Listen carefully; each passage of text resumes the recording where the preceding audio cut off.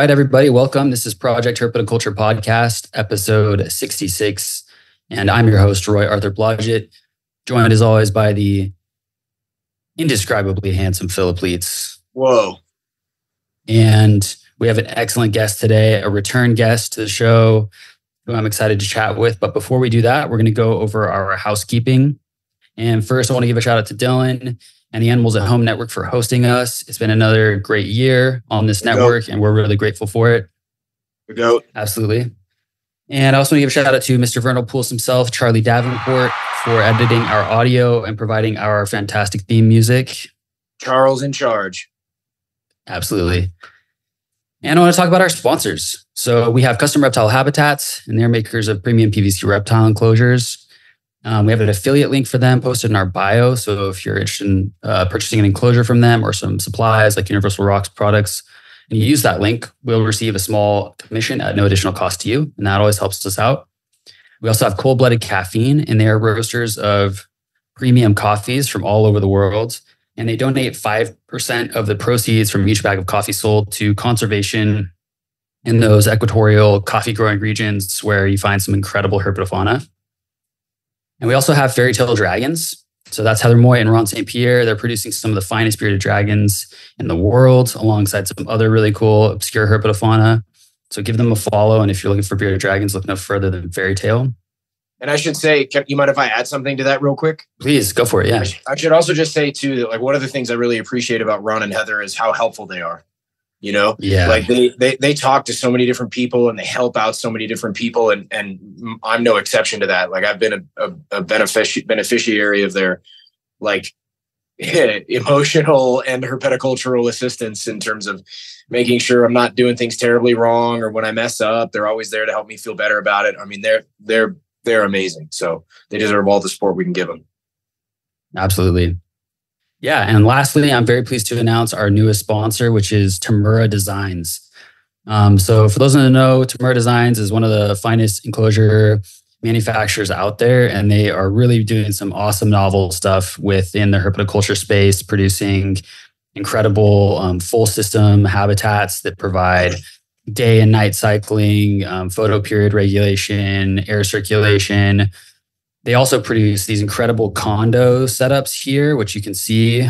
These are what I use to rear all of my herps here, all the Spilotes babies that I have right now, all the Polychris I produce. They all go into those.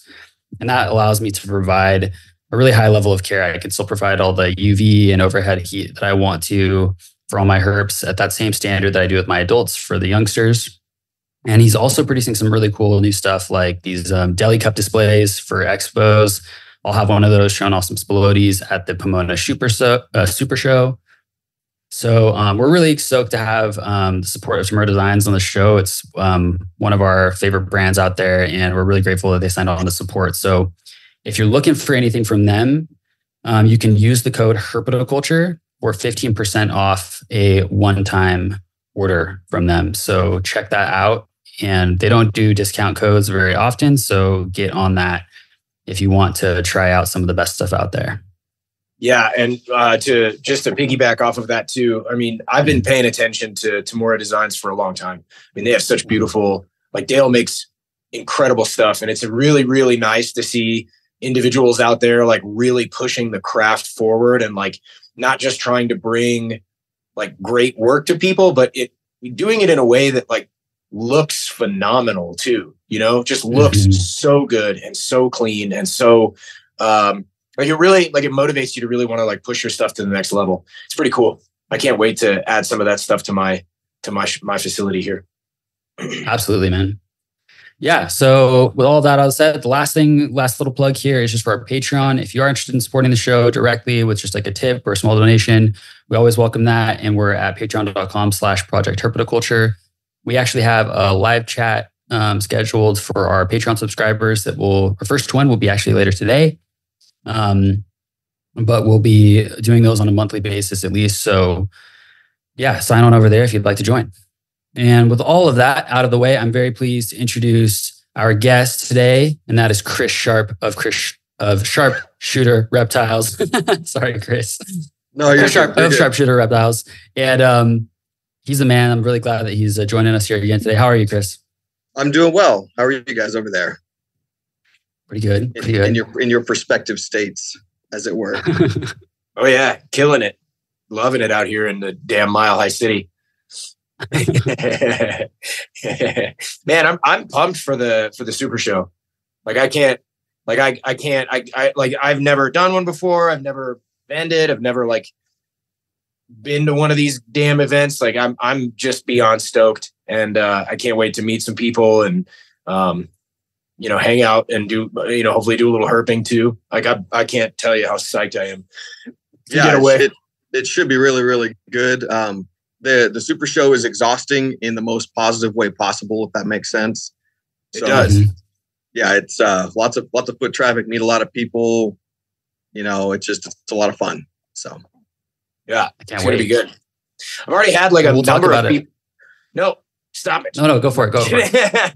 I'm just kidding. No, I've already had like a number of people reach out to me when I've made a post saying like, hey, I'm going to be there. I've already had a bunch of people reach out and be like, I'm going to be there. I'm going to come say hi. I'm like, sick. Cool. Like, looking forward to it. If you remember, Phil, I told you a couple months ago that people were going to be excited and want to come see you, and you poo-pooed that. Oh, no, they won't. They don't care. Yeah. And yeah, well, I still stand by my statement. Well, you could be wrong. It's okay. Listen, we'll see who's right. By all means, on January 6th and 7th. Let me see. Let me tell you, it wouldn't be the first time that I've been wrong, nor will it be the last. Yeah, hell yeah. So what's been going on, Chris? Like since we last spoke to you, like what's other than one of two babies pictured? What's been going on in your world? So as you mentioned, my little twin boys were born in June. Congratulations. Yeah, thanks. Amazing. It went about as well as it could. For the listeners that have kids out there, they were gigantic for twins. Combined over 14 pounds of baby and my wife, so that's pretty impressive. Wow. Yeah, so for twins, it was great.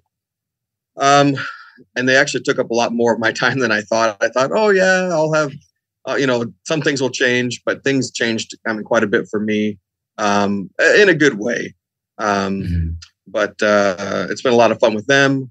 I haven't done as much herping or fishing as I normally would do throughout the year, just because, I'm with the kids all the time. And then when I'm not dealing with them and I'm not away for work, then it's, blitz through the snake room and do as much as I can, as fast as I can, get it all done. And so time management, again, we talked about it last time I was on. I'm having to adjust my time management strategies a little bit so that I can do everything the best that I can. So yeah, that's kind of the nitty and gritty of it. I've added a couple new little projects.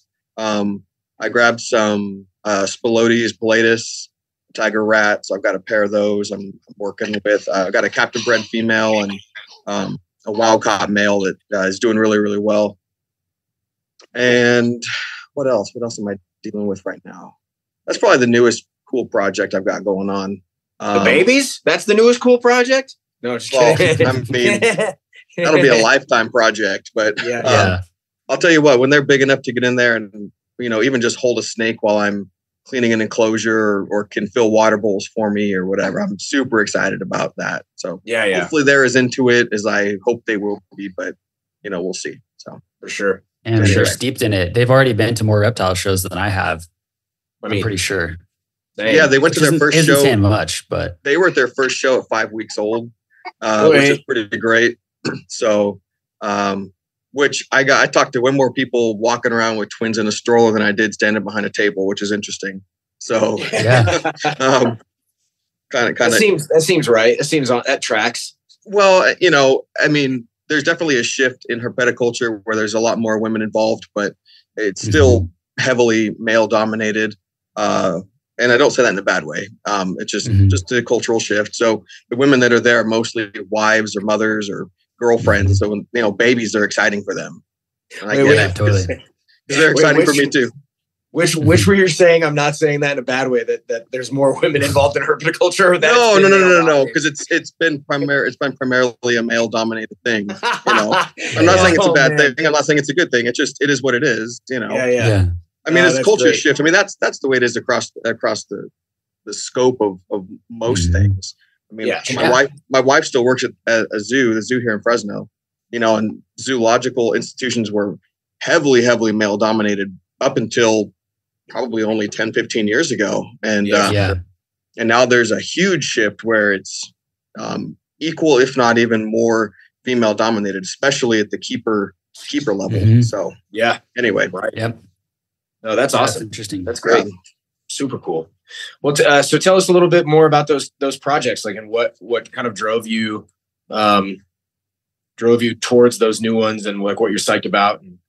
So it's kind of I don't know if double-edged sword's the right word, but with the boys, I've kind of realized that I have to cut back my collection, just because I don't have time to manage the animals the way I want to.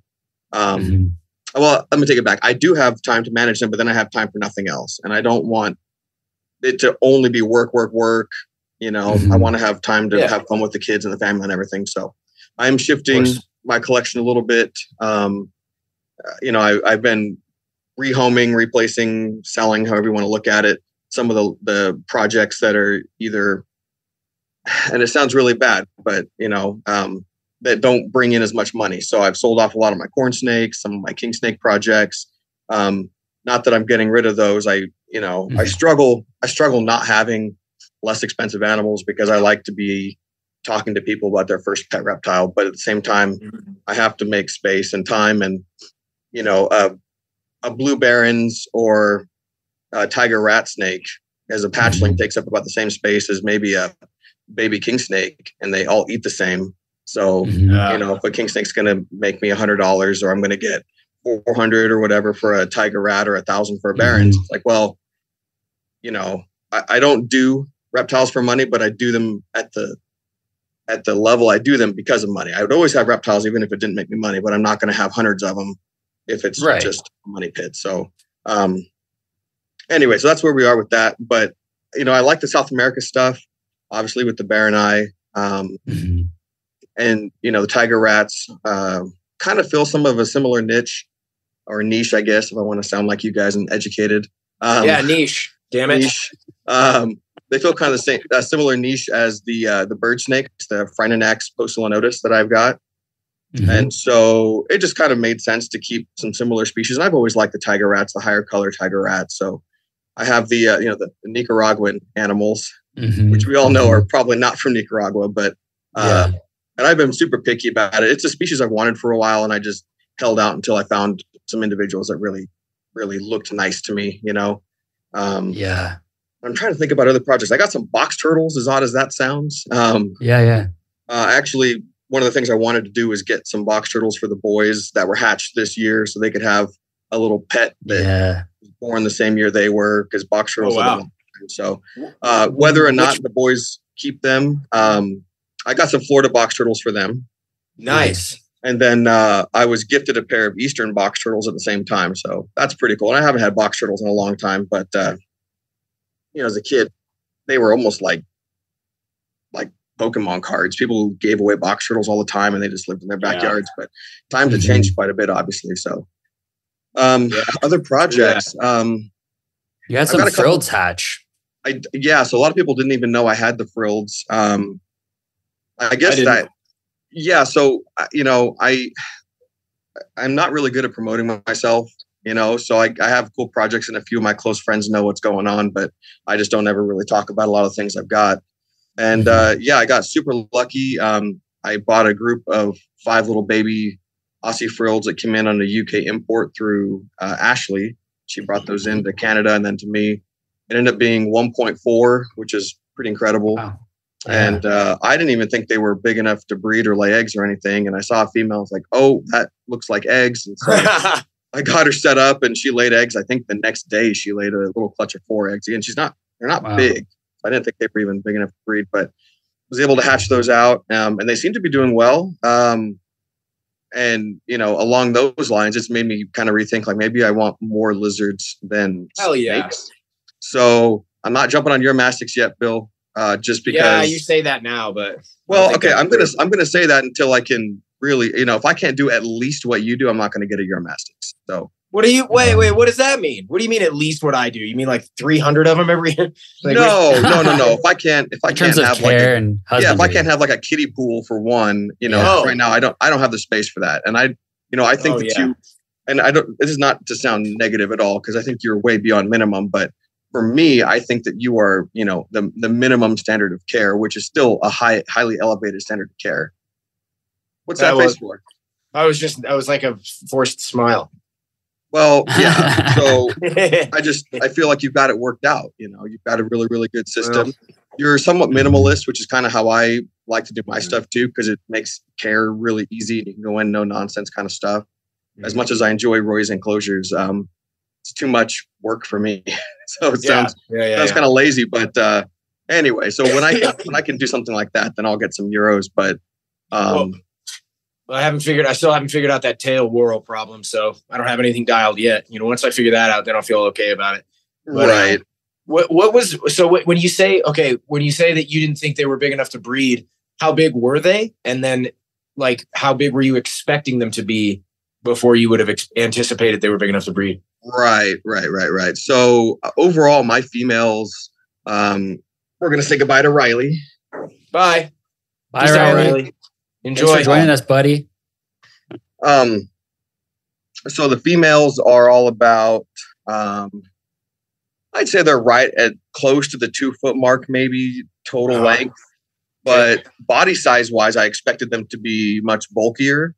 But to be honest with you, I really don't know what a full grown adult female frill looks like.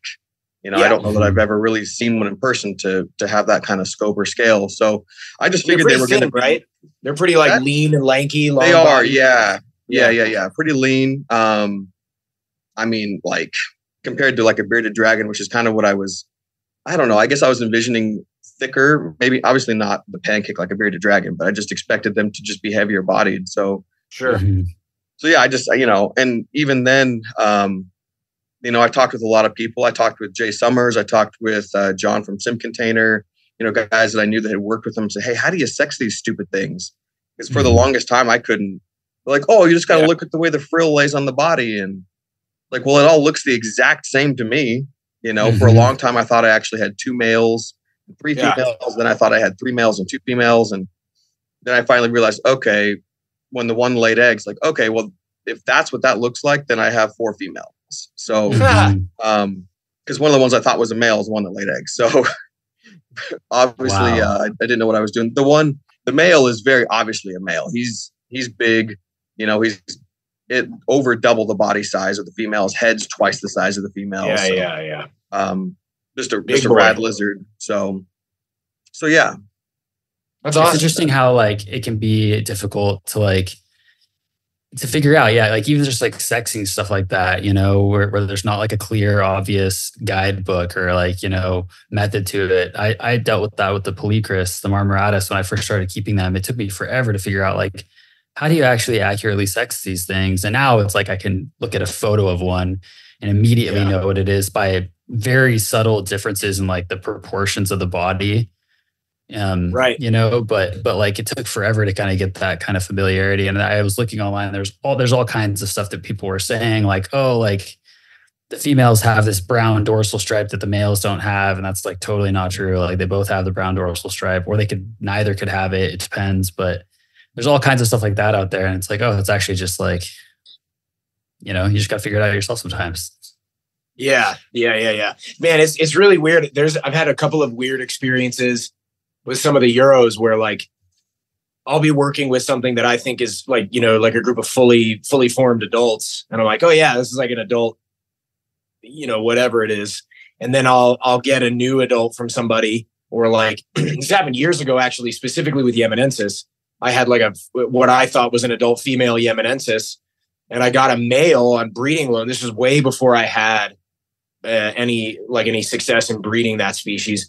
And I get this male from this lady in Florida, and he is an absolute monster. Like he's like 3 times her size, and just like he was bigger than most of my adult Ornata at the time too. And I was like, whoa, like I'm way off in terms of my assumptions about, granted that one, I think he was probably an outlier because he was really big He was just such a big lizard, you know. And I think either it was a weird it was like a different locality, or he was like just a unique animal, or he was especially old, you know, something. Who knows? I don't know. But he was huge. But that's happened a bunch of times where I'm like, oh yeah, no, this is definitely an adult. And then I get one that's like, oh yeah, it's not an adult at all. This is like a sub-adult, you know? Yeah, Chris and I were just talking about that with the little South American hognose snakes that I have, the Xenodon dorbignii. Like I have a female and a male, and I don't know. I've been trying to figure out like, hey, what's mature size for an adult female dorbignii? I don't really know. I can't find that information anywhere online. I've reached out to a couple people that breed them, and they're like, I don't weigh my snakes. Yeah, I don't know how big they are, and I'm like, that's fine. Yeah, whatever. But one person was like, oh, they're about the same size as the tricolors, and it's like, my tricolor female she's a lean one because I keep them a lot leaner than most people do, and she's still over 200 grams. And then I just looked and I found this study of dorbignii like in Brazil, and they had a sample size of 16 females, 6 of which were gravid. The largest one of the whole bunch was only 56 grams, and the average size was 35 grams. And so I was like, oh, okay, so they're not the same size as tricolors at all. Like, how do we, it's just so trippy trying to figure that kind of stuff out. And it's still, even that, I'm still like, I don't know, because maybe these more southerly localities of the dorbignii get larger. That would make sense to me, and maybe it's these northern localities in Brazil are just on average smaller, but who the hell knows? If anyone out there is listening to this that has kept dorbignii and bred them, hit me up. Yeah, for real, man. Sorry, I'm having to interfere with some. I thought you were just going to give us a tour of the shop. No way, dude. I don't do tours. Not in America. Pay extra for that. No, no. Jesus Christ, lizard, stop it. Sorry, I got a couple that are just beating the living snot out of each other at the moment, so I'm trying to run interference on these guys and get them to quit. So, sorry. It's all right. Angry ornates. Not beautiful though. Look at that. Oh yeah, that facial pattern, nice. Man. But they're assholes. This one in particular, he's been beating up all his brothers and sisters. Yeah, he's got cool face paint, right? Is he related to Crazy Horse? No, he's not. Actually, they trying to get the camera to focus a little better here, but he's that's not going to work. Yeah, no, he's not related to Crazy Horse. I actually have some. I have some weird data this year to talk about how they don't really breed. I don't know how they breed. I don't know what the causal relationship is between their parentage and their coloration, because I have some that are turning out to look like Crazy Horse, but they were the result of breeding 2 greens together. And so I'm just like, I don't know what's going on here. Yeah. Like I don't know what this is. How many generations deep are you? This year I got to F4, I believe. And, which is great. And then, but the particular pairing that I'm referring to actually was the result of 2 animals that I've had. They're wild caught that I've had for a long time, but they, I had not crossed these 2. Well, actually one of them. Okay. Actually, I take that back. I apologize. I misspoke. I did have that happen a couple of times with some of these, where some animals that were, I just had them and I just happened to never cross this pair, and they were 2 greens and they yielded some weird cobalt blue and salmon. But then there's a clutch right here. I'll probably show you a couple just for fun, but there's a couple in here who their parents were also green. They also happened to be the result of the only double clutch I've ever had out of one female ornate. And those 2 animals are first generation captive bred. So I don't know. So these are F2, I guess. Right? That's how that goes. Am I correct in my math? My math on that? If they're second generation from the wild, they'd be F2. Yeah. That's what I'm thinking. Okay, good. I'm glad I'm on track with that. I'll show you. Hang on. Give me a second. Is this like good viewing of my face? This is it's a very active podcast this time. Yeah. Well, for those listeners out there who have heard our episode that we did with Brendan Hettinger, my employee here at the shop, that poor fella broke his leg and so has been incapacitated. Therefore, my work here at the shop got a little bit heavier temporarily because I got to make sure Brendan, can take time to heal and do his thing. And so that poor guy. So that's why that's one reason I'm sitting here doing cleanup while we're doing the podcast, is because I kind of have to. Just sort of how it goes. That crazy guy.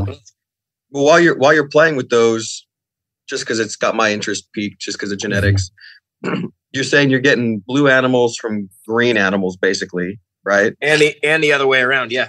And so you're getting greens from blue animals? Yep. Interesting. So and do you get greens from the greens? Yeah. So who freaking knows what's going on? Yeah, who knows? This little fella, green, from the green parentage, and he's like got a blue and orange head, but I can tell they're all kind of, this clutch is all in a shed, so I can tell some of them are gonna have both colorations, but another one, blue from a green cross. This one just sold, or wait a minute, no, not this guy.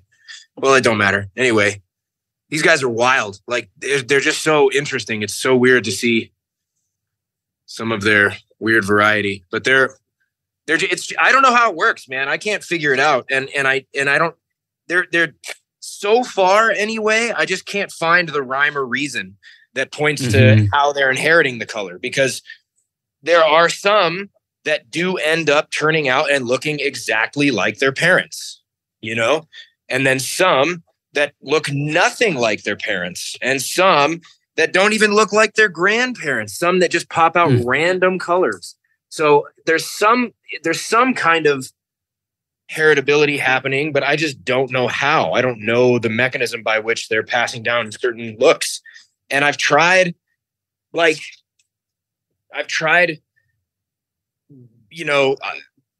make different pairs, and you'll see in one clutch the influence of one father that spreads across. Like, for example, if one male fathers 4 clutches in a season, you'll see the influence of that male in all his babies, but it doesn't necessarily mean that they're all going to turn out in the same way. It just means you can kind of see, like, there's one male I'm thinking of in particular, one of my adult green boys, who he just, every female he breeds, you can kind of see his influence in the offspring. Big, bold patterns. They have, some of the males end up having relatively similar color development, but then I had, for example, I posted up on my Instagram this super nice male who's looking bicolor, who's I put him up just a couple of days ago. He's real dark at the moment, but this guy, and he's a real monster. He's huge for his age. This guy looks a lot like his dad, but then his direct brother he's like a cobalt and salmon. This is the same clutch. Whoa. Same exact clutch. And he's like, I've never seen one this color, like this patina of orange and blue. I've never had one that looks like this. I don't know where. And he's the only one in the clutch that looks this way. So it's I don't know where the hell. I don't know. I don't have any idea. So there's some reproducibility. I mean, they clearly, they'll follow some trends, but they just don't. I just don't know. I'm not even sure it's the kind of thing I could easily figure out. It would be hard to work out. It would probably take dozens of years and lots of different. Yeah, that's partly why I asked about what generation you were on, because I feel like by 4th or 5th generation, you kind of would have streamlined certain looks, but it sounds like that's really not what's going on. Yeah, and I mean, I think if I had taken the animals and done really specific close breedings where maybe even do 1 or 2 generations of line breeding and then kind of see how stuff pans out, then maybe there would have been a more visible ratio. But everything I do it's almost randomized. By all means, I do take and make some specific pairings because I'm it'd be kind of cool to see what these two produce. And well, these two have like exceptional high coloration, even for adults. Maybe if I breed these two together, we'll get some even more intense babies, right? But most of it has been relatively random, where I'm like, well, that one's unrelated to that one. Let's do it. You know what I mean? Mm-hmm. So because of that, you know, I don't know if I've maybe shot myself in the foot a little bit in that regard, but it's at least one way. Now, I do have some where, like, for example, I have a female who produced a big group of like a clutch of 26. I held back 5 sisters from that clutch who all had relatively similar looks. And I bred all but one of those sisters to the same male. And all of their babies actually tend to look pretty similar. Like those ones all look pretty similar, but like the same, like that last sister, that 5th sister bred to this other green male produced totally random all over the place clutch. And then like I've bred a lot of those sisters for 2 years in a row. And when I've swapped males in those 2 years in a row, I get very, very different things. But I also get different things even when I've bred the same pair together, where it's like, this is the same pair. You know, like Crazy Horse is a great example. The cobalt and salmon male that everybody sees on my pages that everybody loves all the time. Mm-hmm. I bred him for 4 years before I got a male from him. For some reason, a bunch of a bunch of his babies turned out female, and I couldn't find, I like just never found a male. By the time I sold stuff, I just never pulled. That doesn't mean there weren't males in the clutches. It just mean that like I had sold them, finding them. Yeah, well, I just wasn't finding them. I kept selecting ones I thought were male and ending up with females. And so like I never even found a male from him. But I've got two of his sons out there. One that looks absolutely identical to him, and one that looks like totally different. But it's from the same pair, him and this one female that I've bred for like 10 years in a row. And I've never seen like the one brother who looks super different, never popped out of that pairing before. You know, it's just, I don't get it, man. I don't know. I don't have any idea what's going on. Help. So anyway, Euromastic. I can't help. I don't know anything about this stuff. Well, thanks for nothing. Really nothing to contribute. I'm sorry. No, it's okay. We'll just support you. How's that? We'll just support you. That's fine, I guess, if you have to. Anyway, sorry, I didn't mean to like sidetrack the whole conversation and make it about Euros. I think people are going to enjoy. I enjoyed that. I'm glad you enjoyed it. That makes me happy. I enjoyed it. You know. Now we can talk about Spilotes and how they inherit color. Yeah. You should tell me about Spilotes and how they inherit color. I don't know anything about it. I don't know anything about it either. Everything I thought I knew, I don't know, because all these babies, they all look weird, and some of them have red and orange and stuff that neither of the adults have, and who knows where that comes from? I don't know. Right. How are those babies doing, Roy? They're good. They're really good. Yeah, they're most are either just had or about to have their second shed. Was it 13 or 16 or what was the clutch size? 16. Yeah, that's a big clutch. Yeah, big snakes.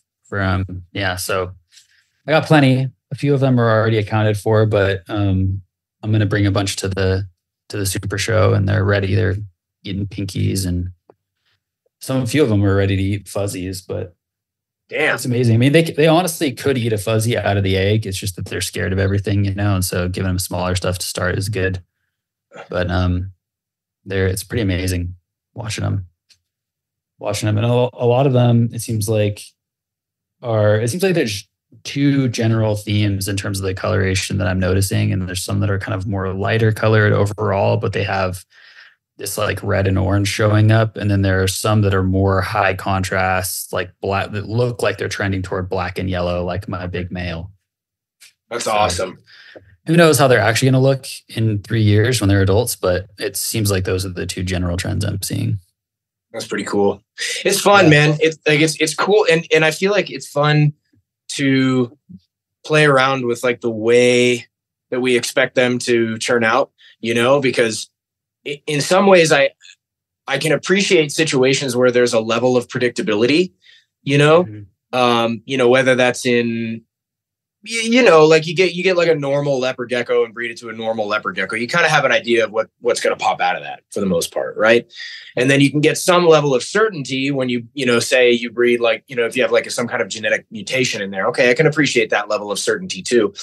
But something I really, really love about ornates and even apparently it looks like these spilotes too, is I love, oh yeah, look at that. Jesus Christ, the thing's huge.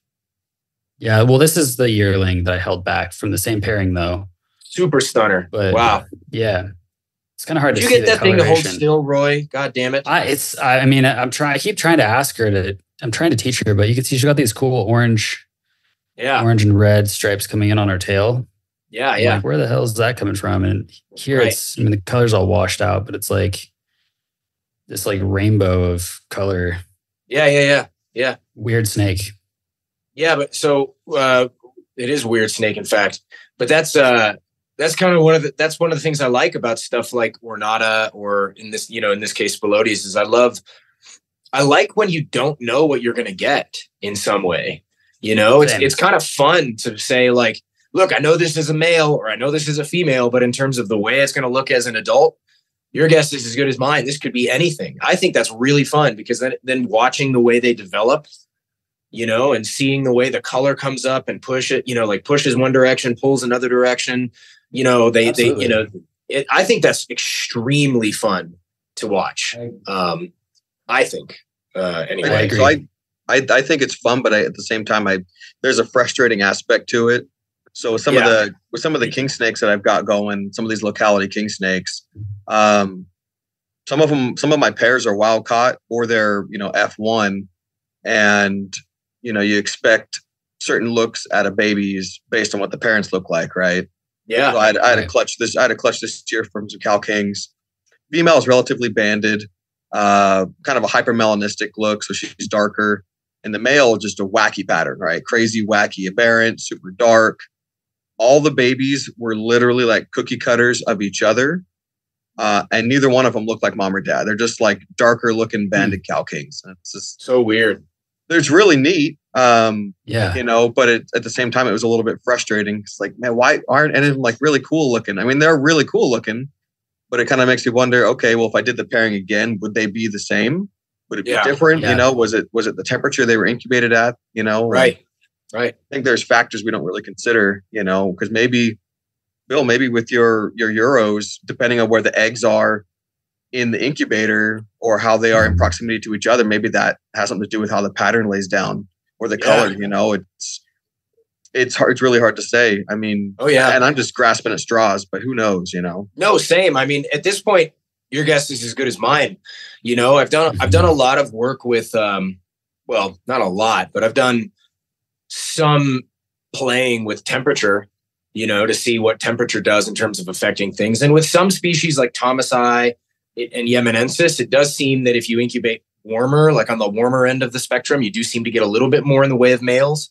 But it's not cut and dry and it's not perfect, you know, and it's just more of like a general trend. We're not talking 80% male. We're talking like 62% of their males, you know what I mean? So, but whereas if you incubate a little bit lower, you're getting like a right even split, and sometimes even almost all female. If you incubate, like I've incubated warm for Ornata before and gotten mostly females too. So it's like, it's not perfect. And then Josh Markey recently sent me, I haven't read it yet, but he sent me an article that was talking about how actually like moisture is actually a bigger factor. Like moisture levels are a bigger factor than temperature in some animals. And they're starting to, you know, and I'd have to read the paper. I could forward it to both of you guys. I'd be curious. Yeah. Yeah. Same, because it's pretty cool. It's like there's a thing where they're talking about how it's like, oh, moisture could be a bigger factor in determining sex, which kind of makes sense too. If you think about it, like that would make more sense in some ways than actual just flat temperature, I guess. But I mean, even just sort of like intuitively, like temperature seems like the weirdest thing to me to influence sex in some regard, whereas moisture seems like way more direct. But I don't know. That is me speaking with absolutely no authority or understanding about chemistry, biochemistry, nothing. That's absolute flagrant nonsense on my part. So ignore me in that regard. But it was still a cool thing. I have to read the article. I'd like to take a look at it. But also, like, I kind of have trouble with the predictability in some ways, right? Like I don't get me wrong. I love knowing that, like, okay, this animal looks just like his dad and that guy looked just like his grandfather. I love having that kind of predictability in lineage. And it does help in some ways because some people will come to you looking for a specific thing, you know, and I hear that. Like there's obviously a space for that and I'm down and I love it. But also there's two things that I think about. One being, if you're thinking about like ethical choice, and let's say you're talking about Uromastyx ornata, everybody wants males. Like the average consumer of Uromastyx ornata wants a male. Okay. And so it's like, okay, like I can appreciate that people kind of want what they want. And so I can also imagine kind of tinkering with things to sort of drive it towards that direction. It's like, well, if more people want males, then I'm going to hatch more males.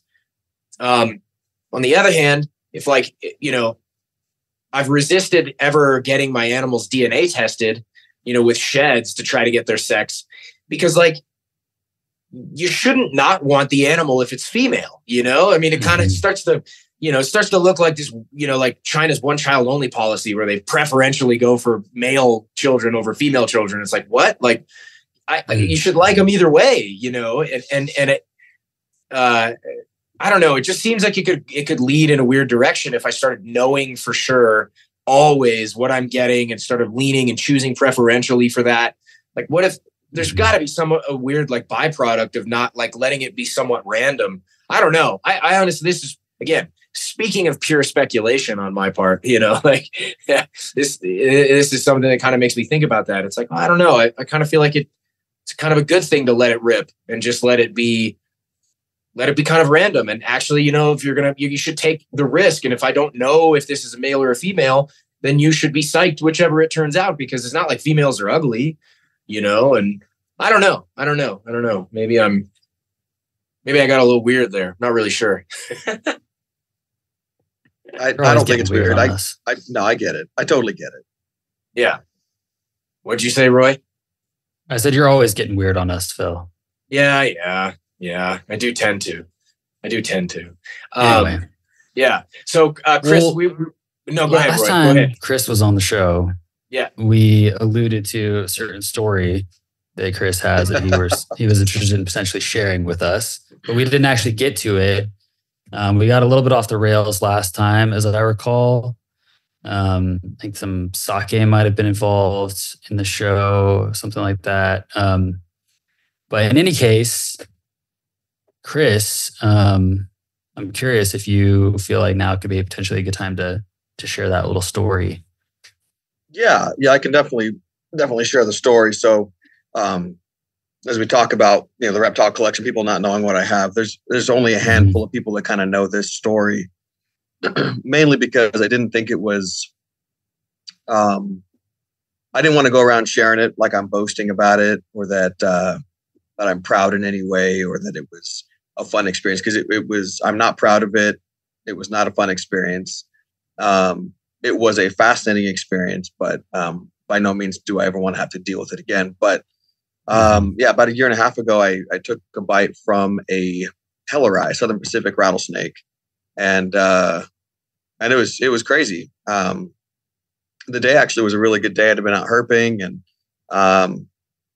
got to see wild Harris hawks in California. For those of you that don't know about birds of prey, Harris hawks rarely come into California. Usually they're transient, just kind of on the borders, either near Mexico or Arizona. But happened to see a pair. It was a great day. You know, I was down by the border of Mexico, so it kind of made sense. But ended up collecting a female Helleri. She was just this beautiful snake, you know, chocolate brown. She had pink on her little ocelli with a little bit of lemon. Frosting isn't the right word, but there was some like lemon yellow, just one of the prettiest rattlesnakes I'd seen. I collected her for a friend who was kind of putting together a Snakes of California poster for the Department of Fish and Wildlife because he wanted to photograph stuff that looked a little bit different. And this was just a beautiful snake. So we got to get a photo of this thing for this educational outreach situation. So anyway, I had the snake.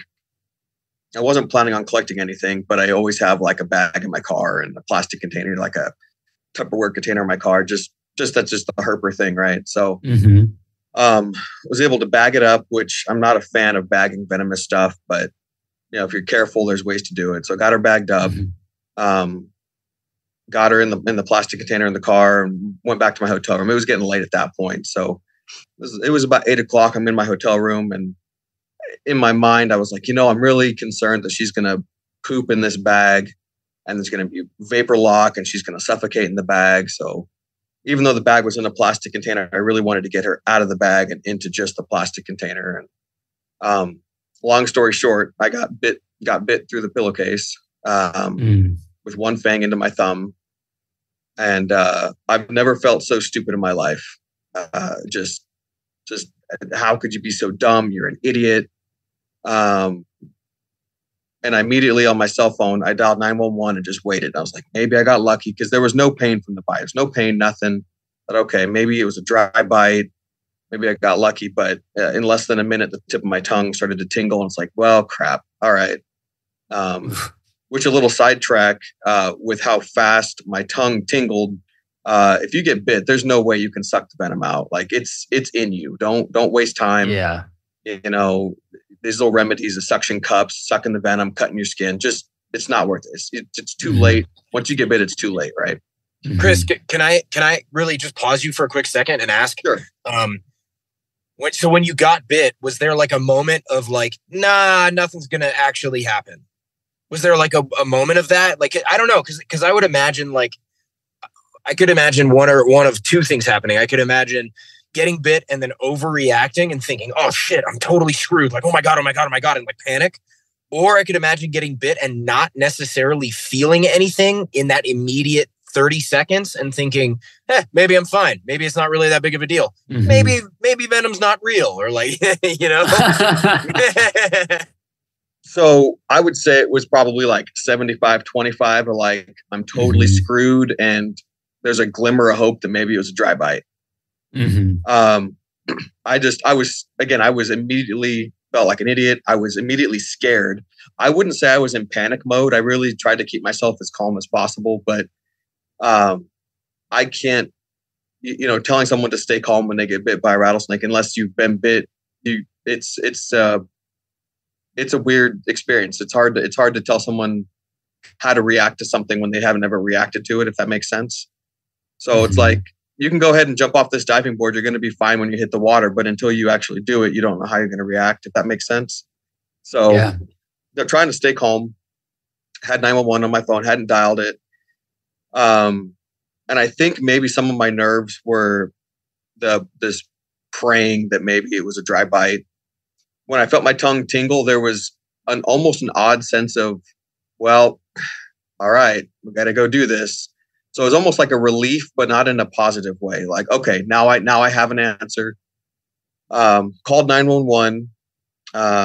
They must get a lot of non-venomous snake bite calls, because the guy on the phone didn't really, initially, I don't think he thought that I'd really been bit by a rattlesnake. And I'm like, hey man, I got bit by a rattlesnake. And okay, you got a snake bite. I'm like, no. There's a rattlesnake bite. Rattlesnake. I know it's a rattlesnake. I know what's happening. Here's my symptoms. And so he's like, where are you? What's going on? So I give him the address to the hotel. Of course, I'm on the second floor, which makes things great. Yeah. And as we're talking, so the tingling goes from the tip of my tongue, through my tongue, into my mouth. I can feel it like kind of spreading through my face, right? And this is all less than 2 minutes from the bite. I'm feeling the tingling in my face. And that's wild. Kind of like a cross between like when your foot falls asleep, but also you got numbed up by a dentist, if that makes sense. Yeah. So the tingly, but not like a painful tingle. And as that tingling went, through my head, down to my neck, it, radiated out down through my arms, into my fingers, and then through my whole body. And it was probably, maybe 3 minutes, maybe 4 minutes total before my whole body was just like I said, buzzing, because I don't know how else to describe it besides buzzing. Was it pain? Was there like a level of pain at this point, or was it mostly just discomfort and weirdness? There was no pain. It was like I said, very odd sensation. That's the fascinating part. Is just the actual. It's happening to me right now. This is fascinating. I was terrified, of course. But hindsight, just fascinating how, again, it was only a single fang bite too. She didn't get both fangs into me, and I don't know how much she put in me, but when you think about things that are toxic, like, oh, you got to drink this much drain cleaner to die, or whatever it is, it's like this, in comparison, minuscule amount of venom is like jacking me up really hard right now. So I'm on the phone, I'm relaying all my information to the tech, or the whoever's on the phone. I don't know the tech anyway, the emergency response person. This is where I am. This is my room. This is, blah, blah, blah. The snakes are contained. It's safe. It's fine. They're like, okay, well, how's your breathing? Can you breathe? And, because I was tingly, and this includes like my teeth, the inside of my mouth, my throat, I assumed I was swallowing, as your mouth gets, saliva in it. I'm going through the motions, but I can't feel if I'm like swallowing properly or not, or anything like that. So, okay, go ahead, they're on their way, go ahead and sit down. And, they had said, yeah, fire's going to come too. Fire's going to break the door down. Cause of course I'd locked my door because I'm at a hotel. I'm like, crap. So, part of me, I'm thinking, well, this is going to be really expensive medically. And it's like, what, they're going to break the door to a hotel? Like, okay, I don't want to pay for that.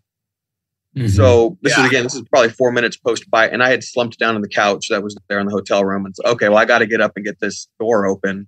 And it was, if either of you have ever been just like totally trash drunk, where you can barely move, barely stand, that's what it was, except for my brain still worked exactly normal. I didn't have like the drunk brain at all, but my body, it was to move the 10 feet from the couch to the door, just to unlock the door, was just an insane amount of concentration, because my body just didn't want to let me do it. I couldn't pull my legs out. That's crazy.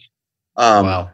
So got the door open and actually threw my suitcase in between the door so that it would like wedge the door open. So when they got there, they could just come right in. And so then I went back and sat on the couch. And at that point was probably the scariest point, because I just felt, not being able to walk. My fine motor skills were totally shot. And I'm thinking, well, this is how I die, on the couch in a hotel room. And I'm talking to emergency medical services. I'm not talking to my wife. I can't tell her what's going on because I don't want to not be on the phone with EMS. Right. And I just was reserved to the fact that I'm going to die right now. Like I'm going to die. And just really scary. Again, because this is minutes. It's so fast. Anything I'd ever seen on National Geographic or Animal Planet, it's like, oh, for 20, 30 minutes. And then I got this and that, blah, blah, blah. And it's like, no, this was like, I am jacked up right now. Yeah. So the medics show up, they come in, they didn't want to come in. They thought that there was, I don't know if they thought it was going to be like Indiana Jones thing where there's just snakes everywhere or whatever, but they didn't want to come in like, are the snakes contained? Is it safe? Is it safe? And yes, get in here. It's fine. So they come in and the guy hooks me up to machines and he's like, all right. He's like, I know you're really scared. He's like, your blood pressure, shockingly, he's like, your blood pressure is totally normal. Your heart rate is fine. It's a little elevated, but of course it is. And he's like, you're going to be fine. He's like, I know you think you're going to die. He's like, you're going to be fine. It's like, I've dealt with snake bites before. You're going to be totally cool. No worries. So then like, can you walk? And I hadn't tried to walk. And again, this is now we're about 8 minutes post bite. So they got there pretty quick. I said, well, I kind of stumbled to the door to get the door open. Maybe I can walk. And they tried to help me stand up. And I had like jello legs. Like I could not support my body at all. That's wild. So they had to run down, got the cart, got me into the ambulance, got me hooked up. I said, hey, you're going to run an IV? And they're like, I guess we could, everything's fine. I was okay. I was like, well, are you going to intubate? And they're like, well, how's your breathing? Well, I can breathe fine. Like, we're not going to do anything if we don't have to. And I was like, well, I don't know what's happening. So, they're calling different hospitals, trying to find which hospital is closest, but also has the antivenin. Right. And, I said, they're trying to talk about, I'm like, oh, you guys looking for crow fab? Because at the time I was only aware of crow fab kind of being like the standard. Mm-hmm. But anyway, they figure out the hospital they're going to take me to. And that ambulance ride felt like it took forever, but really it was probably only a 10-minute ride. I know during that I got really sleepy. And it was the only point during the entire time before I got any actual treatment where I actually felt sleepy, which I assume it could have been nerves and stress, or it could have been venom related where my body's just like, yeah, we got to shut down. Mm-hmm. I told the medic, I was like, man, I'm feeling really sleepy right now.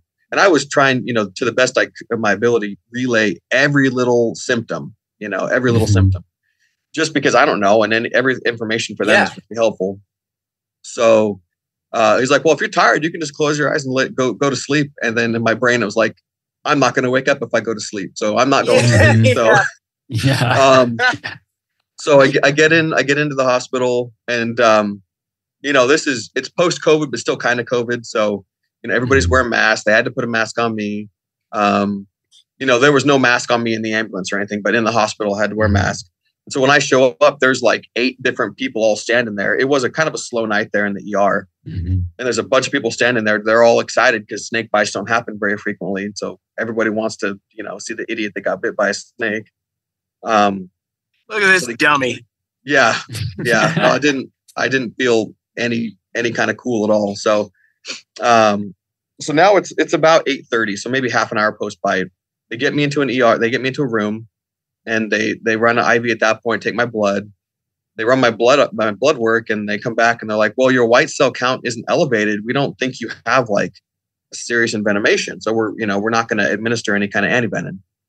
And so for me, it's like, great, this is phenomenal. Even though I've got all these symptoms, I'm thinking, well, it must not be enough. Maybe that's why there's no pain. That, right. It's just a mild envenomation. This is kind of normal. So, and everybody's talking to me like, hey, have you called your family, your wife or anything? I'm like, I'm not calling anybody until we know exactly what's going on. Cause that's the worst thing to do is, hey babe, I got bit by rattlesnake. I'll talk to you later. Like, I don't want to freak her out. So, I think I waited a little over an hour. They ran my blood work a second time, and still they were like, no, your blood work is coming back fine. We're not going to administer antibiotics. I'm like, okay, well, that's 2 times you told me that. Okay, good. Well, I'll call my wife. So I call Kimberly, and, first thing, hey, just, first part of the conversation, everything's fine. I'm safe. Everything's okay. However, I'm in the hospital, got bit by a rattlesnake. And, so she immediately, my brother was living with us at the time. Immediately I'm on speakerphone and we're talking and trying to figure out how to do things, what the course of action is, and say, look, they're saying I'm fine. I don't need antivenom. I don't know how long I'm going to be here, but just want to let you know, and I didn't want to make it a long drawn out conversation on the phone. But sure. Anyway, it's about another hour later. So we're getting closer to like 10 or 10:30, and the toxicologist shows up, and the toxicologist comes in. Hey, how you doing? He looks at my chart and looks at me and he's like, why haven't they given you antivenom? Like, he was pissed off. Like, he didn't say, why the F haven't they given you antivenom? But that was like his tone. Like, why the F haven't they given you antivenom? It's like, well, you can swear. Yeah, but he didn't swear. He didn't swear, so I won't swear. Anyway. Right. He's looking at she's like, why haven't they given you antivenom? I was like, well, they said my blood work was fine. My wife's like, he's like, look at you. He's like, you're having a full-on envenomation. He's like, can you feel the twitches? I'm like, what are you talking about? He's like, your face is twitching right now. Give me your phone. So I gave him my cell phone. He recorded my face, and my face is just like twitching, like there's almost like there's bugs crawling underneath it. Just like, oh my craziness, God. Right? And he's like, you need antivenom? He's like, you needed it when you came in. He's like, what were they thinking? And he's like, look, just so you know, when you're a venom case, he's like, the ER doctor is not your doctor. The toxicologist is your doctor. Don't deal with them. Like, I'm the one you need to deal with. And I was like, okay, well, I don't know. This is not a normal thing for me. So, tell me what you got to, And you didn't, and how, and like, if the toxicologist wasn't there, you know what I mean? Like, how are you going to be, it's like, hey, just so you know, the ER doc isn't your doctor. I am. It's like, you weren't here, bro. What am I supposed to say to the ER doc? Right. Yeah, listen here, doctor. Right.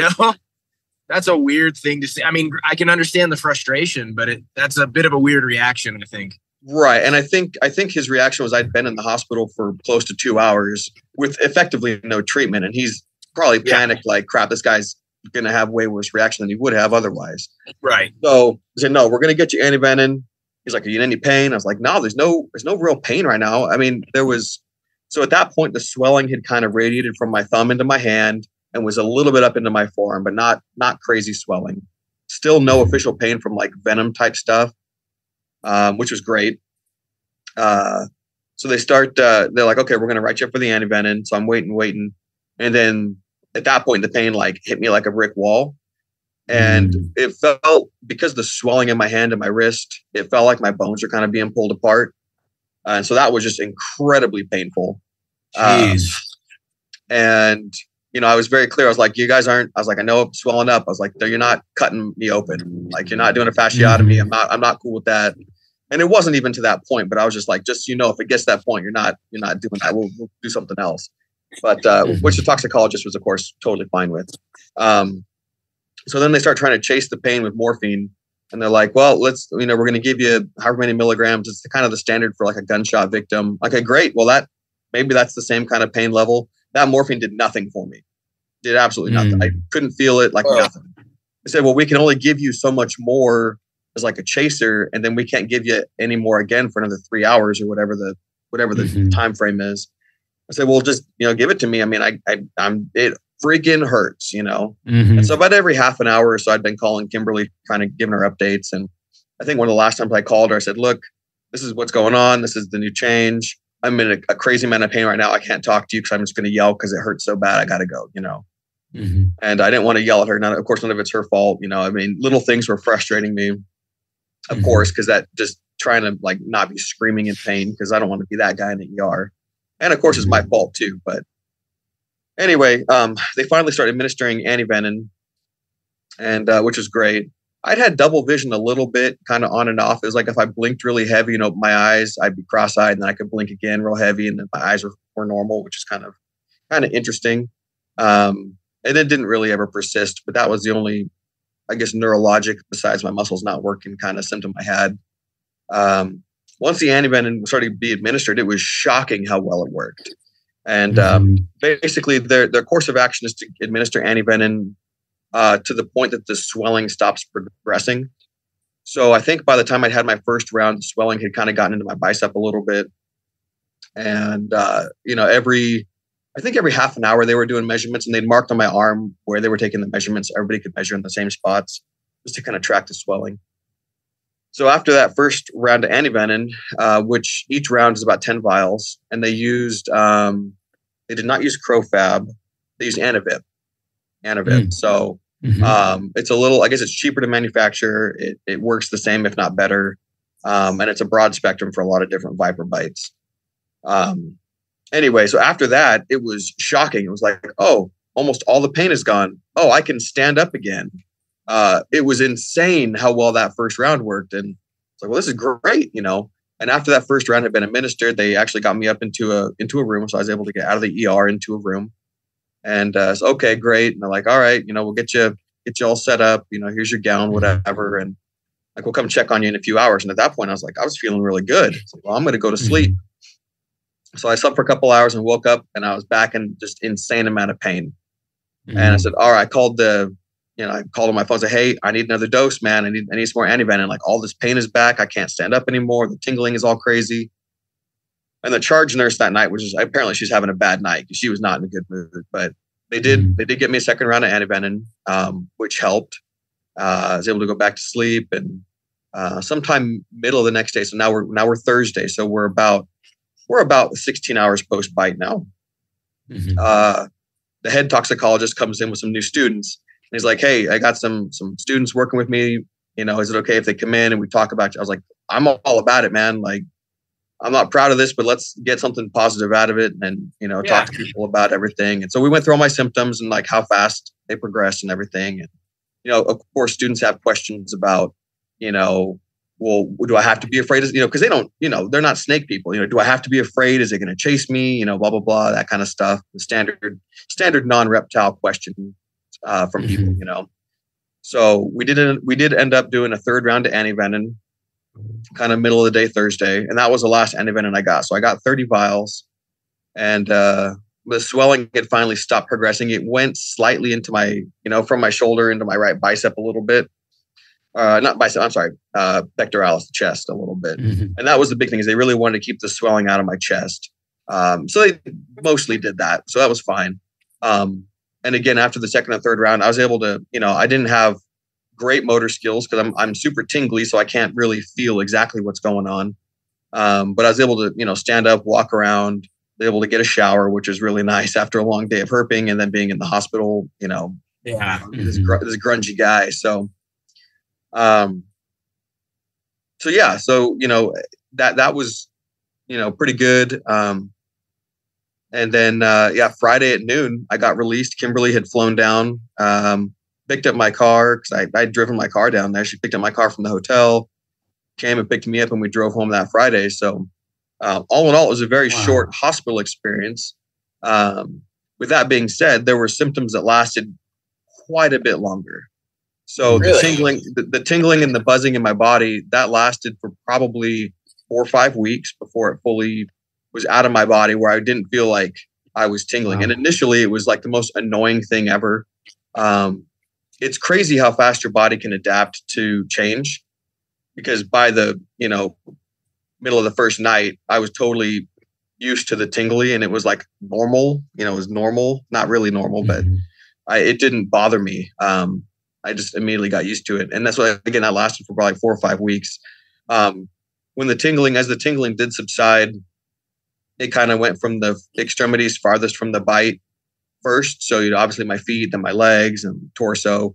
And then I had tingling in these 3 fingers, the tips of these 3 fingers, for probably almost another month after. And I actually thought that I was just going to be numb in those fingers, the tips of those fingers, for the rest of my life, just because of how long it lasted. Wow. But, it's all come back. So thankfully, I've got full motor skills. I had no tissue loss that's visible anyway.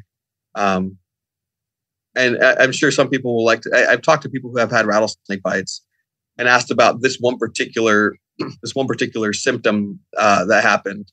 And, since you said I can swear, I can go ahead and talk about this. But I wasn't getting morning wood the entire time I was tingling. Like no erections at all, like nothing. I'm like, that is super, super weird.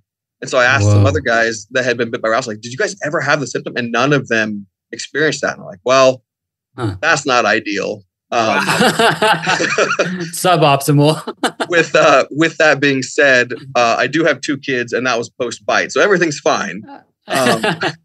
But that was probably one of the oddest symptoms. Not to make too light of the situation, but just again, just a fascinating facet of the whole situation. So now that we're coming up on close to 2 years post bite, for the first year or so, I said everything's totally fine. There is, now that we're getting close to 2 years, there is some what I think is degenerative tissue loss in this joint of my thumb. Like I think it's the thenar joint. So that joint will get kind of stiff. And it could just be me. I did construction for a long time, so maybe my hands are just jacked up anyway. But that's the only thing I could think of that maybe was a long-term effect officially, apart from financial costs or whatnot. But I just have to say, when I look back, had I been bit out in the field, whether I was trying to collect a snake or not, I'd have been just super screwed. There's no way where I was when I collected that snake, if I had been bit by her where I found her, that I'd been able to get back to my car. There's no way. At best, I might have crawled part of the way back, but I would have just been out in the dirt somewhere, hoping that some EMTs could find me, or a helicopter. I don't know what the protocol would have been. So if anything, I'm just thankful that went down that way. But super, super scary. It definitely changed my perspective on keeping venomous. I'd kept a rattlesnake here or there kind of throughout keeping herps the last 20 plus years. And it's like, I really don't know if I want to do that again. Not that there's anything against them, but it's like, let's take a step back and really reevaluate. When I've kept them, I've thought that my protocols were pretty good. And I would say that they're pretty good, but there's more facets that I hadn't considered that I obviously need to consider now. And not even talking about having a family and kids, but just in general, financially, having access to anti-venom, all that kind of stuff. So, and I've heard people after the bite, I'm so excited to get this rattlesnake. And I tell them, like, you know what? You really you really don't know what you're getting into. And I didn't know what I was getting into, you know, obviously keeping my first hot snake, but, you know, there's all these facets to consider because sometimes healthcare won't cover bites and, or, you know, homeowners insurance. I've heard from people that if you keep a venomous snake in your house, the homeowners insurance won't cover it if someone else gets bit or if it gets loose. You know, there's all these other things that you have to consider. And, not that they're not amazing animals, because they are. They're super, super cool. And I have a lot of respect for them. And I know, Roy, you do too, just with what you do with the relocation and education. It's just crazy. So that's that's the story kind of in depth. Again, I hesitated to really talk about it a lot because I don't want to glorify it. I don't want people to get interested in keeping venomous just because it's a cool thing. And it's not that it's not a cool thing. It is a really cool thing, but so is keeping, you know, box turtles and newts and, you know, uromastics and spilotes and all that stuff. So, it's just not for everybody. And I think that you know, I know you guys talked a little bit yesterday. Well, not yesterday, but the podcast you posted yesterday with Jay talking about, you know, legislation and litigation and being, you know, a self-regulating body. I think there's a lot to that.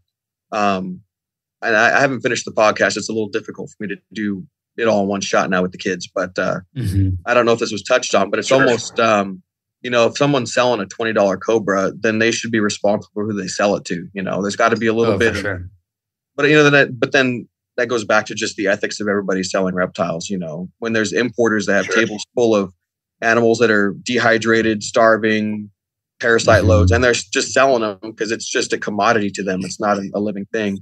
You know, there's obviously got to be a way to combat that or to make it better. And I just don't know what that is yet, but, anyway, so. Man, I don't want to derail myself too much. No, I mean, first of all, just thanks for sharing it. And I know there's some vulnerability too in sharing a story like that. You know, you mentioned like, you know, feeling some level of embarrassment and everything. And so I appreciate you sharing it. And I mean, one of the first things that comes up for me is just like a curiosity about, like you said, you talked to some other people who've had bites. I mean, for those who aren't aware, it's somewhat typically you wouldn't expect so much neurotoxic effect from a crotallid bite. I mean, although we are seeing it more and more, I'm curious if you spoke to anybody else who had it that had those neurotoxic effects, like the tingling, you know, and the spasms and all that stuff that you were describing. So there's a gentleman that got bit kind of in the Bay Area by a Northern Pacific rattlesnake. And he had definitely some tissue loss in his finger where he got bit. His finger's kind of permanently bent. But he had the same thing. He actually wasn't able to walk for quite a while after the bite. He was getting wheelchaired around. So there was some neurotoxic effect there, which for me, that was a little more surprising with that species, just because that species, at least from and I'm not a collegiate toxicologist, herpetologist by any stretch, but that was kind of news to me that species, especially even that population, had that kind of effect in the venom. As far as the neurotoxic stuff goes, the toxicologist actually called me probably 4 or 5 months post-bite, wanted to see how I was doing, but also wanted to know if I was okay with them using my case in a paper that they were putting out. Mainly because I knew exactly where the snake came from. I knew exactly the species of snake, because very rarely does someone get a snake bite and have that kind of information. Right. And so what he was saying was that they were finding that more and more of the snake bites in Southern California are popping up as having more neurotoxic effects. And it's much easier to just study the people that get bit and the geography of where they got bit, as opposed to going out and sampling a bunch of wild snakes for venom. So that was kind of the point of that paper. And I was supposed to get the paper, but it's not happened. So, but there's that. So there definitely seems to be a shift for whatever reason that they're having more of a neurotoxic effect in the venom, at least with the SoCal Helleri, as opposed to, years past or whatever. Yeah. Yeah. The other thing that really strikes me is just like the speed at which you were seeing symptoms, to see them so quickly. I'm curious if the toxicologist had any insight about that. I mean, the immediate thought that I have is like, I've heard from some folks. I mean, obviously, like typically venom spreads through the lymph system to the plasma essentially, and it's a bit slower to spread for that reason. But if there is any direct contact from the fang into a vein or an artery, it can move much more quickly. And it just makes me curious. Like, I wonder if this snake hit a little blood vessel in your finger or something like that, and and that could have contributed to it. But I just don't know. Yeah. They there was no talk of that. I mean, my symptoms spreading and my talking about it apparently seemed normal to them or kind of on course. Being bit in the hand, your hands are pretty vascular, so that doesn't surprise me that all the I mean, if it was just capillary action, there's all in your hand. So actually, I just remembered they came in to x-ray my hand because for some stupid reason, they wanted to x-ray my hand. I said, "You're not going to see anything on my hand with that x-ray." "Oh no, but we want to." I'm like, you're not going to see anything. And they of course didn't, but actually did pop a little tooth out of my hand about 2 weeks after the bite. So wow. Yeah, the x-ray was just an extra cost I had to incur for no reason. But anyway. But yeah, as far as that venom goes, it's hard to say. Hard to say if that was kind of a normal thing or just a unique scenario with me, So yeah, it's weird. Man, it's so fascinating. It's weird. I feel like the embarrassment that you say you feel around this is like not really warranted. I mean, people. I understand why we sort of like as a community, people at herpetoculture tend to have all these feelings around taking precautions and being safe, around when you're working with venomous stuff. But like if someone goes and takes a fall when they're going mountain biking, no one's like, "Idiot," like you just couldn't get it together. And it's like, well, but it's the same kind of thing. You're working with an inherent risk. And you're taking chances when you do things that you want to do for fun and enjoy it. So I feel like, to me, it just doesn't seem like a warranted reaction first of all, for anybody to give you a hard time about it as if they've never made a mistake in their life. And, maybe for you, don't beat yourself up too much about it because everybody makes mistakes, and it's not good. It happens to other people and it'll happen to other people in the future. And I don't know. At least maybe that's my perspective. Maybe I'm missing something there, but that's kind of how I feel about it. Like people do the same thing. It seems like the more extreme the behavior seems to get, the more people tend to like blame the result on the person. So like, if somebody dies base jumping or free soloing, people are like, "What did you expect, idiot?" Which is kind of unfair, because it's really just like it's just like a sliding scale. It's like, oh, you mess around with venomous snakes, you play with fire, you're going to get burned. It's like, well, yeah, but you drive a car. You know what I mean? It's like you're driving a car, man. Like if you get in a car accident, is that your fault? Play with fire, you're going to get burned. It just seems like I don't know. It's just weird. Maybe that's just me, but I really think this is weird. I wouldn't sweat it like that. Not like that. Doesn't mean you shouldn't learn from it, but Right. And no, that's the whole thing. I've seen people who almost wear their bite as a badge of honor, and that just really rubs me the wrong way. And that's partly why I just have not really talked about it a lot. Not because I'm trying to hide it, but because I don't want to give it popularity. I don't want to be, "Hey, that guy." People want to talk to me kind of thing. But also, it's a learning thing. It's a be safe kind of thing. I share it when it's appropriate, Yeah. Still. Yeah. Just saying. Yeah. One thing I'm curious about too, just is how has it changed your relationship to rattlesnakes, or do you have a different relationships to Hellrai specifically? Has any of that changed for you? Yeah. So obviously being ambulatory, like I could move around pretty easily, and that I got bit in March, which is just kind of the very beginning of like prime herping season in my area. It's like, well, I'm going to be going out herping. And there's areas with rattlesnakes, and the first outing I went on, that year, I think we found, I say we, it was me. I flipped 3 different individuals. And that first one that I flipped, I was very cautious. I know where they are in the areas where we go look for snakes. I kind of Right. my wits about me anyway, but it was very much like extra. So I was extra careful, Yeah. like beyond my normal standard. Don't lift with your hands, use a hook or whatever it is to lift boards, kind of a thing. Just you're not sticking your fingers on a snake. But that first one I flipped, I definitely felt my heart flutter a little bit, like, oh, that's a rattlesnake, Yeah. But it was a cool morning. None of them ever moved, but it definitely, there was I wouldn't say there was PTSD, but there definitely was a little bit of like it was a different feeling finding a wild rattlesnake after the bite, I bet. Sure.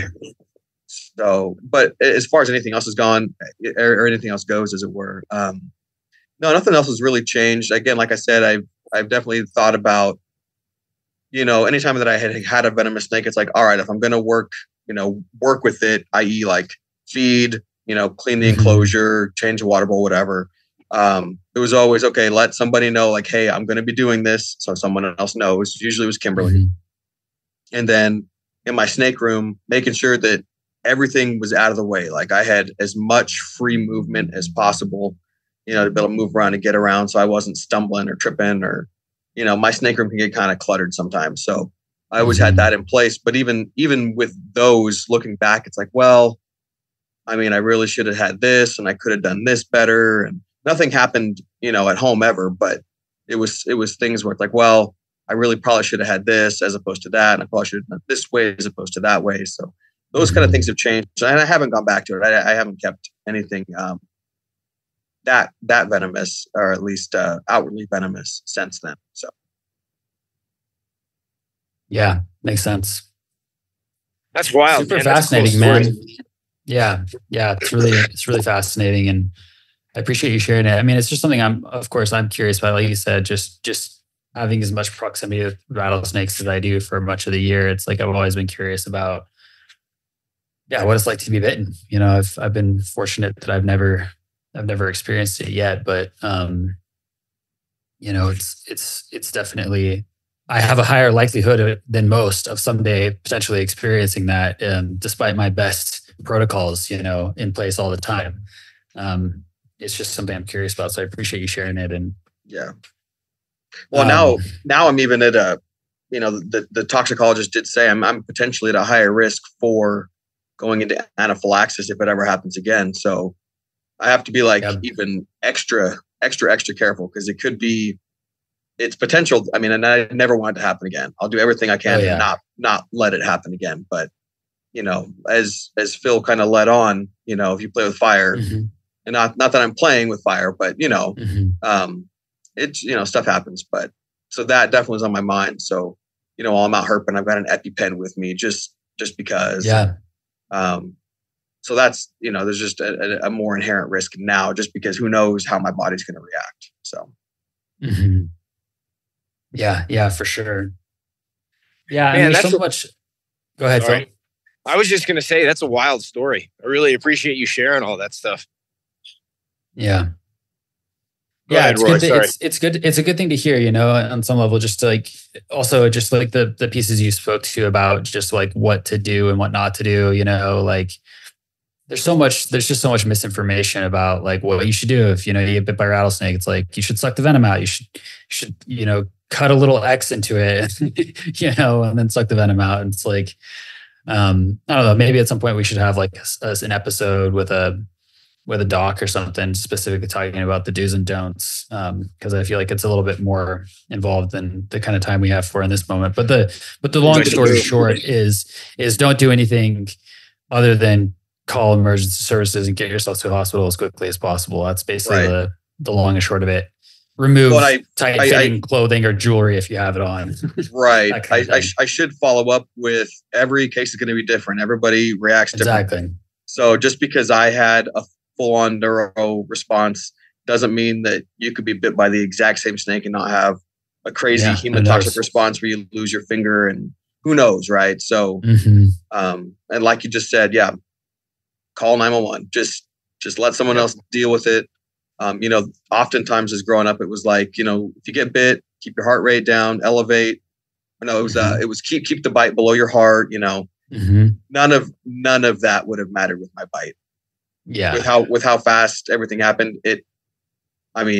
maybe it would have been a minute faster, but nothing was going to change how fast that venom reacted. So, Yeah. and again, that's me.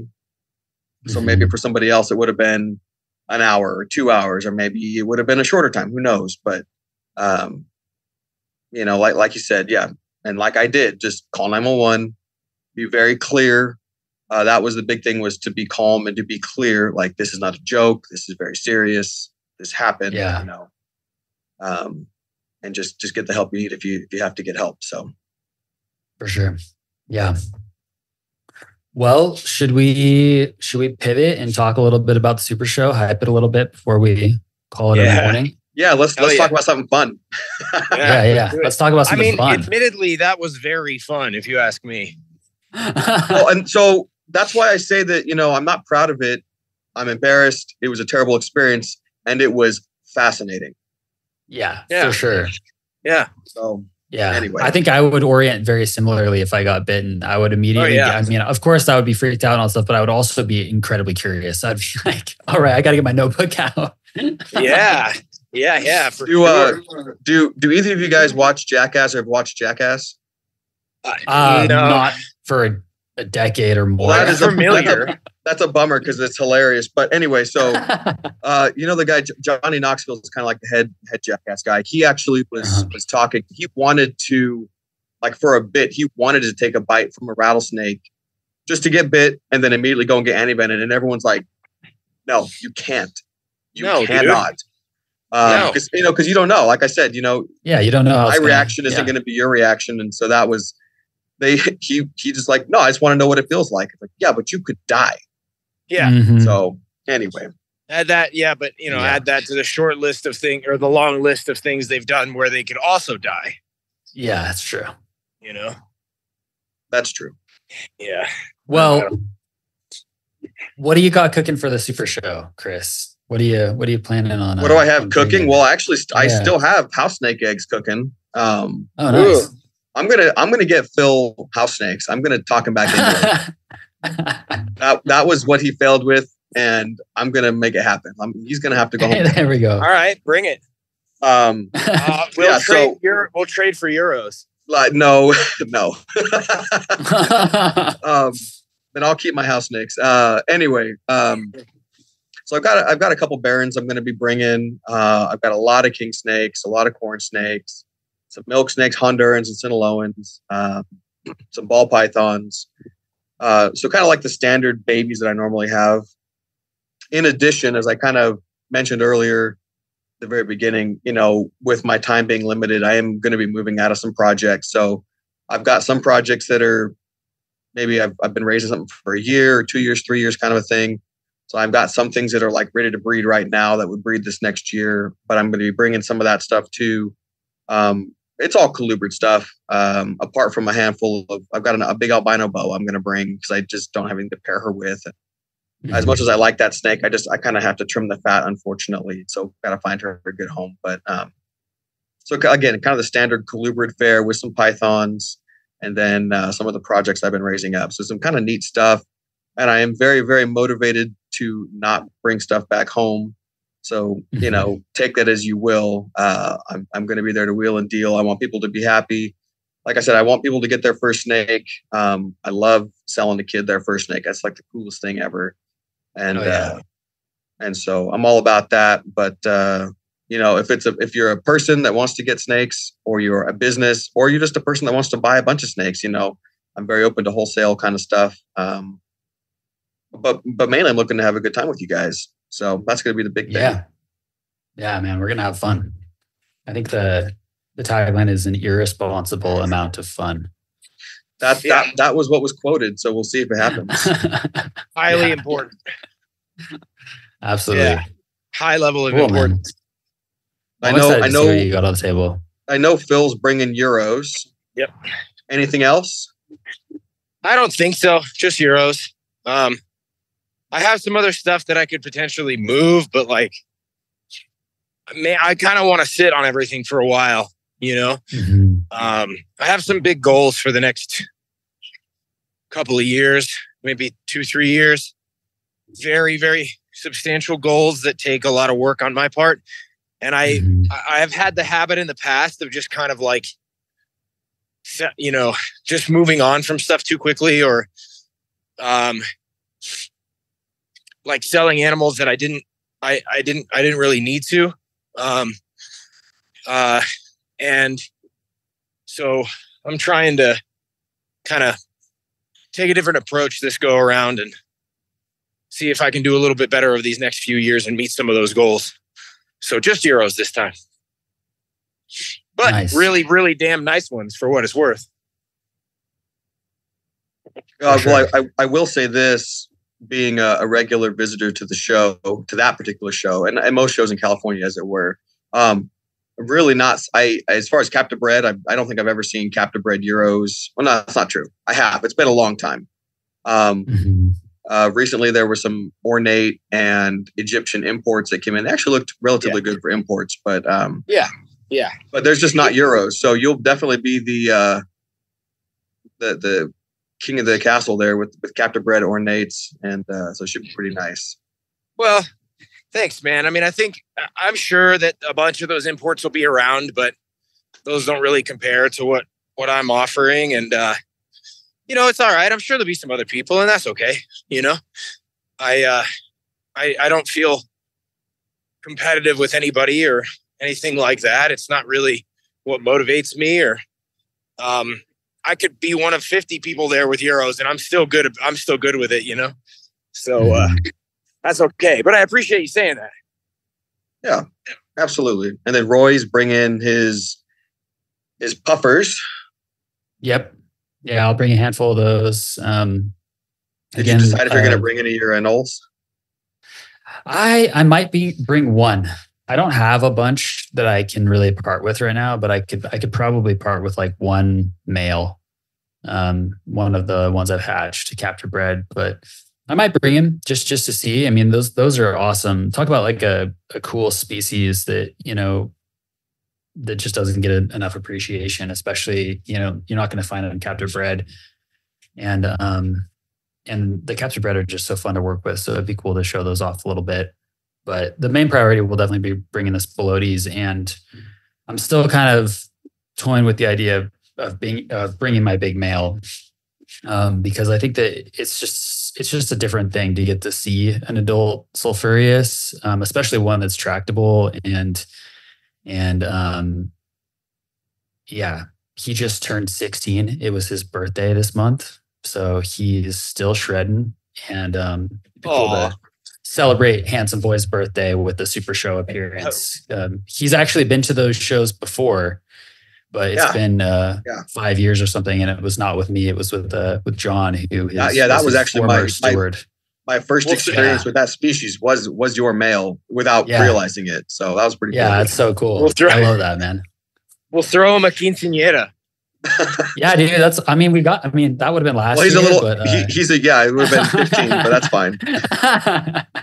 We'll throw him a party though, you know? I mean, we got to do something for him. I was actually thinking I might make some Handsome Boys Sweet 16 shirts, some limited edition shirts for people. So I think it's got to happen, because he's an iconic snake. You gotta celebrate him while he's still here and doing strong. He still is. So.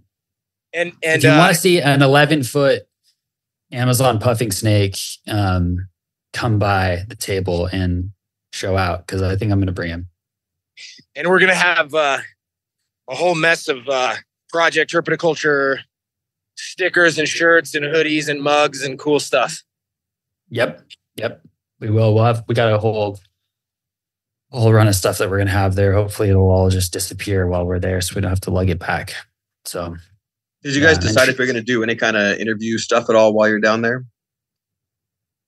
I think it might be a bit challenging to do it at the show, just audio stuff and all of that, and just how hectic I imagine it'll be. But I am going to bring some audio equipment, and if it looks like there's an opportune moment to do it, we'll take it.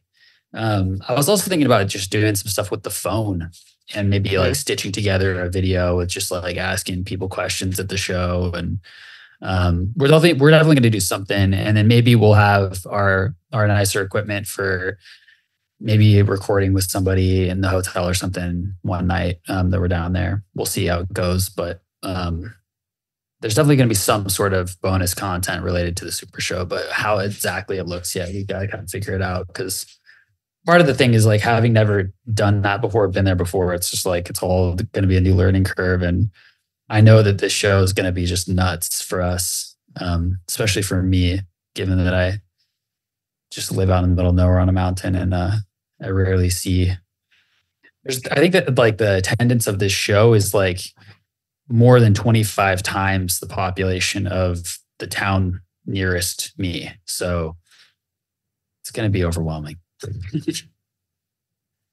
Yeah, people come from all over. I know people come from Nevada and Arizona, like just to come to the show. In fact, I think there's vendors obviously come from all over for that show. So I want to say that they've quoted like 10,000 plus attendees for the weekend. So yeah, it's going to be awesome. It'll be great. Cool. Well, is there anything else we want to plug before we call it a morning? I know we're almost at 2 hours of your time here, borrowing you from your family on a Saturday morning. Yeah, no, I'm just, I'm good, man. I'm excited to chat with you guys again. I as fun as this conversation has been, I feel like we could have gone a whole bunch of different directions with herpetoculture in general, and we just kind of focused on me and my one dumb accident. That's always the case. Yeah, there's definitely stuff I want to talk about. We talked a little bit at the SAC show of a few things that I really wanted to throw up, but we don't have time for that today, not now. So we'll just do it again. I mean, maybe we'll record an episode at we'll just record with the crew, the show crew. Oh, there you go. For the SAC show or for the Super Show episode. We'll see. But either way, I know I want to talk about that stuff too, and have a more kind of like in-depth, a little bit more herb philosophy conversation. It feels like we're due for that. My phone's bugging out on me. Sorry, guys. That's okay. Oh, you seem fine. You look good. Apart from your grimace, don't grimace. Yeah, he's look at him. Look at that grimace. Anyway, I will say this, since our episode re-recorded, and then obviously listening to all the phenomenal guests you've had on, because you've had some I haven't really listened to any that I really didn't care for, at least in some aspect. But it's that's again, and that's I mentioned the family being why I'm kind of retooling my collection, but even prior to that, it was taking a step back and like, how can I do this to the best of my ability? And I can do better. So let's do better. And so I want to give, again, that's just another facet of why I'm kind of slimming things down to focus on things. So I can do more with less and do it better. So yeah, it's because of you guys, because of what you guys are doing. So thanks for that, man. Yeah. Thanks, that's dude. Cool. Appreciate hearing that. Yeah, man. I'm excited to get some quality time all hanging together too. Yeah, same. That's going to be good. Talking. It's going to be good fun. I kind of cut you off there, Phil. What were you going to say before that? No. I was just going to echo what you just said. It wasn't anything in particular. I'm just out here taking a walk while I podcast. It was great. I like it. Yeah. All right. Well, should we call it a morning and resume our Saturday activities? It's been great, guys. Yeah. Well, thanks, Chris. We'll have you back soon, and we'll see you in a couple weeks. It's kind of crazy it's that soon already, but yeah, we're 2 weeks away. It's crazy. It'd be awesome. Well, I guess one last little plug. People can find you at Sharpshooter Reptiles on Instagram. Facebook. Instagram seems to be the easiest place to find me and see what I'm doing. I do have the Facebook page, and I do have a TikTok, but I don't know how that freaking works. I don't understand TikTok. You're braver than us, man. We haven't braved TikTok yet. Apparently it's the way to go with social media. And I don't know, man. It's fun to put music to videos I take, but that's about all I've got. So yeah. I hear you. Yep, that's it. All right. Well, that's where you can find people. And thanks again, Chris. We'll talk to you in a couple weeks. I'm going to hit the button. Thanks, man.